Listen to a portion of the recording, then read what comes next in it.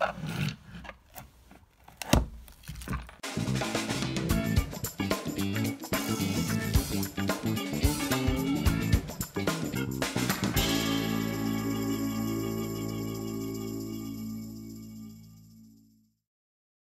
folks, welcome back to my channel. Thanks very much for joining me today. Got a little something different for you. What I'm thinking about doing is making a kind of a short series of making some pen blanks for you. Out of something weird and different, as always. Not too sure what to call it yet. Maybe, I don't know, what's in that blank? Blankety blank? Blankety blank. Don't know. I'll think of something and I'll put it up in the description. The idea really is to try and make a different type of pen blank using this mould. Got this a little while ago from the States and pretty cool for making pen blanks. What we're going to do is try and find some interesting things to put into the pen blank, and then obviously we can cut our about 5, maybe 6 pen blanks out of this. I don't know, maybe later on we can just turn them into pens or pencils. So today, I've got some leftover matchsticks. Made a matchstick project a little while ago. Don't know if you remember that one. I'll put it here if you don't. It kind of turned out alright. It was a little bit weird.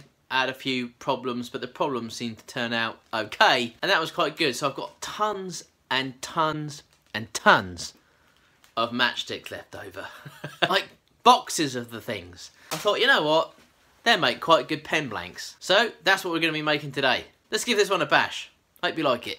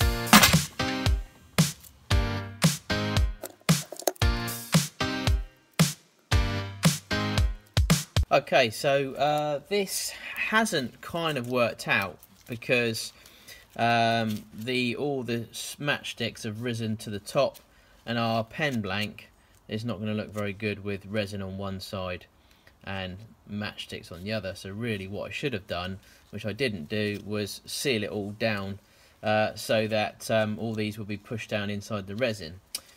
So a bit of a pain, but that's not a problem. I'm sure we can use this again on another project because that looks kind of cool. I reckon we could probably put that on the lathe and we could inlay that into something kind of nice. So let's put that aside. Now what I've done is I've done another one. Here's one I made earlier. And I've sealed it all up. This time what I've done is I've done this again. And this time I've sealed it up with masking tape so that it pushes everything down. So this time it should work. Let's give it a go.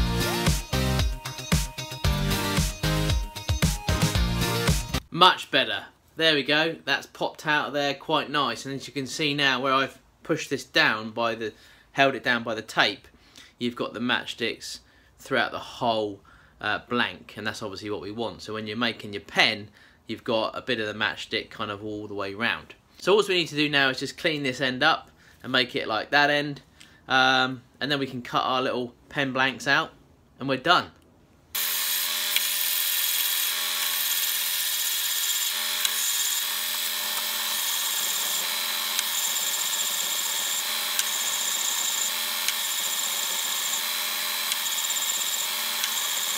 Okay, so there's our blank so far, our pen blank, Matchstick Pen Blank. So what I'm going to do is I'm just going to polish this up a little bit, just to give it a little bit of a shine. So I'm going to use a new buffing system that I've got, and it's this system here, 3-stage plastic polishing kit. So let's give that a bash and see how this works.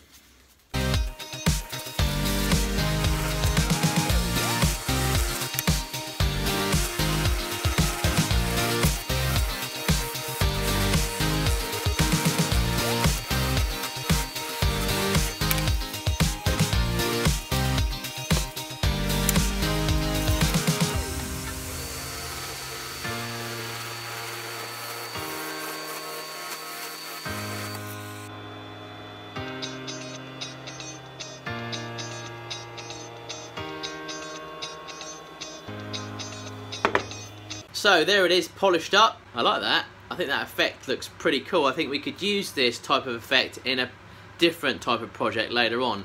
But for now, what we're going to do is we're going to chop up little blanks out of this so we can make our pen blanks. It's all the way through. This has got a bit of a textured base to it because that's where that's how it came out of the mould. So I kind of just leave that as it is, really. As you can see, a little texture on it. And this is kind of me sanding it down. But that looks really nice, I like that. Let's get this chopped up.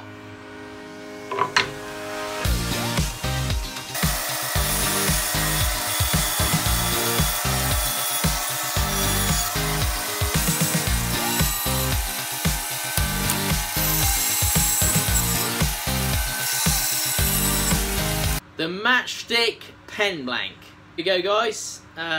I've cleaned them up a little bit on the with the buff, using the buffing wheel again. Not much, but just a little bit. They're a little bit thinner than I would probably have preferred, but nevertheless, we can still make a pen out of it. They're still thick enough to do that, but I think that in the future I'll try and make them a little bit thicker. But they turned out alright, actually. I think they're quite cool. I think these will make quite cool pens.